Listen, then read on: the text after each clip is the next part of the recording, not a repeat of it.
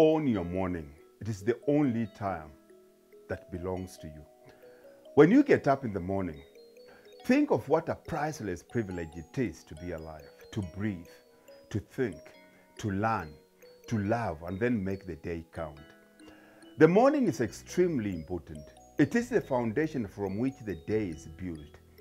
How you choose to spend your morning can be used to predict what kind of day you're going to have, and thus what kind of life you're going to eventually live. Each morning truly is a brand new opportunity, a brand new day. Each day is another chance to get it right. And that's why also we wash our face every single morning. The happiest, healthiest people I know embrace this truth and use it to their advantage. They have effective morning rituals that gradually improve their well-being and give their lives purpose.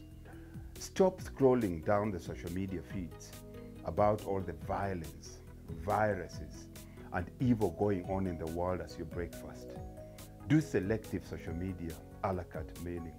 So do your selective social media a la carte feeding.